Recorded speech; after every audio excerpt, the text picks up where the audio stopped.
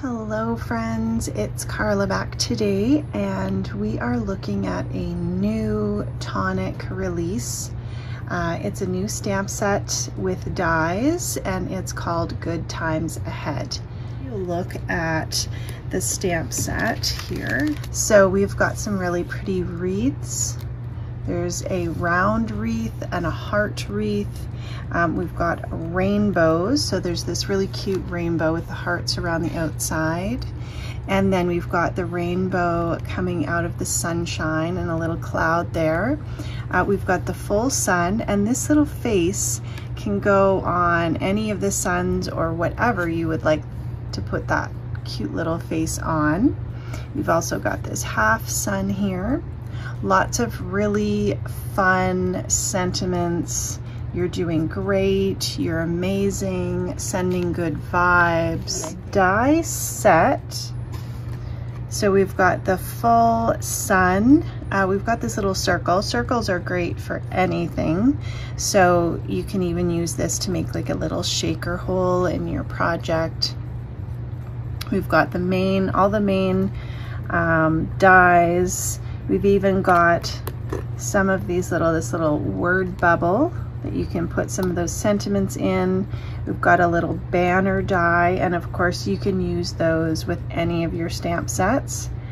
And let's see here, we've got this little one that's like a label. So here's this little label, and this would be great for anything. But of course, those larger sentiments will also fit inside there. And then with the wreaths, you can either cut them out around the whole wreath and leave them like that, or you can cut out the center as well. So with those center parts cut out, you can see how fine and detailed those are, or you could leave it in and have the inside not cut out. This would also make a really cute shaker, I think. There's the heart one. And here is the round one, and I really love the detail that they've added with those dies. I stamped these on watercolor paper. This is the Craft Perfect watercolor card. It's a really nice, thick watercolor cardstock. I colored these with the Nuvo watercolor pencils. These pencils watercolor beautifully. They're so nice and smooth. And we've got lots of different colors here. There's 5 different color packages. So you could either just stick with one color if there's one set that you really like. I decided that I really liked the way that they worked, and so I decided that I would put them all in my collection. So I'm going to give you a look at how these beautiful watercolor pencils work. I'm using the Craft Perfect watercolor cardstock. So I have the elementary midtones. So I usually just have a piece of paper towel or a tissue that I can just dab my water brush on. This is just a regular water brush. And we can start off by coloring directly on the paper. So I've stamped, and you don't have to be exact. The paper is a little bit textured, which gives it a nice effect.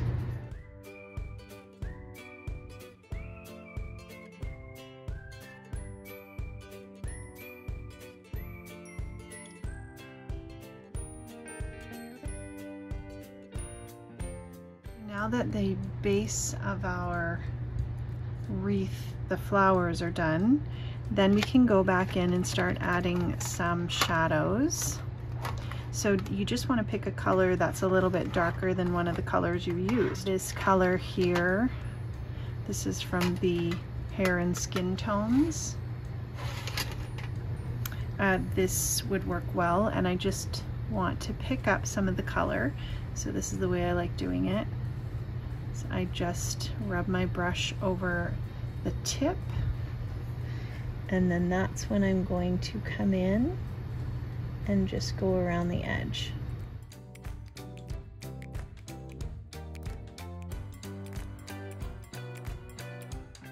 the centers and the little dots. We don't really need to add anything because we're going to use our Nuvo drops. And I'm just pulling out some colors that I feel like would match. We've got the carnation pink here.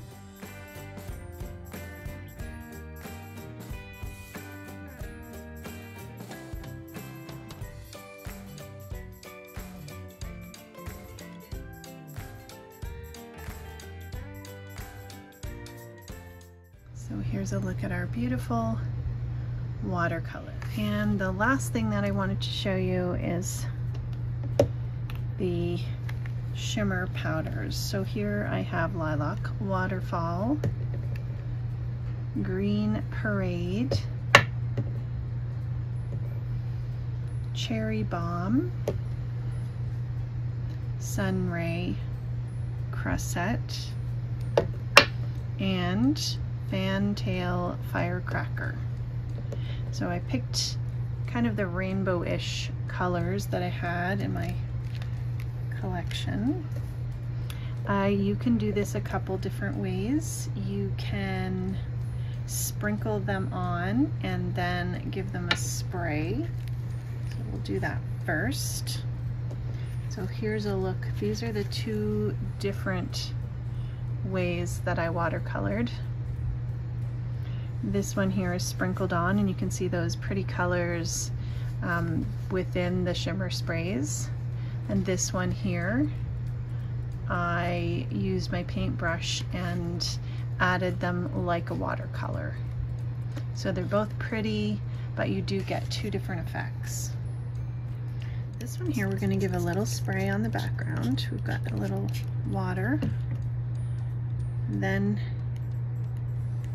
we can just go in and start tapping.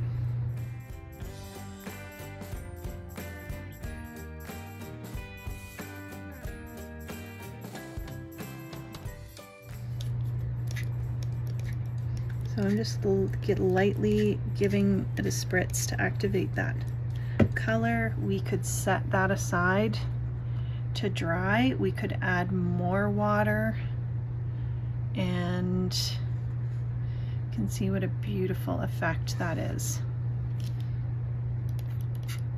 If I add more water, then that's going to kind of pool out and mix colors, or if I add less, you're going to get that almost explosion of color. Then you can take your heat gun and you can dry that. Here's a look at our piece. We could go ahead and add more if we wanted a little more color in there. We can also, you can see if you add a little bit, we'll add this purple. Some of the colors are a little lighter, so the purple I find is a little bit lighter, and the pink is a really strong pigmented color. If I felt like I wanted a little bit more, I just add that on top. You can also use your paintbrush and swirl that around. And then you can go ahead and die cut your background and add, you can stamp directly on it. You can add whatever you like.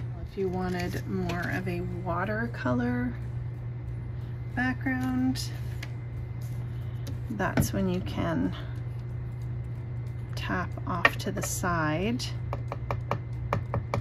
if we wanted to add our powder, I'm still not squeezing it because we don't need a ton.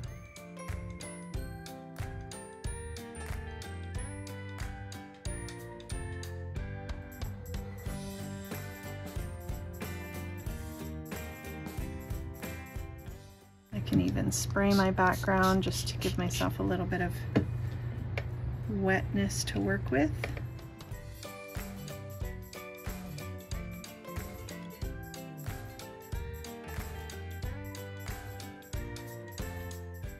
Then we have this really soft watercolor background. You can see how different that is, but they're still both very beautiful.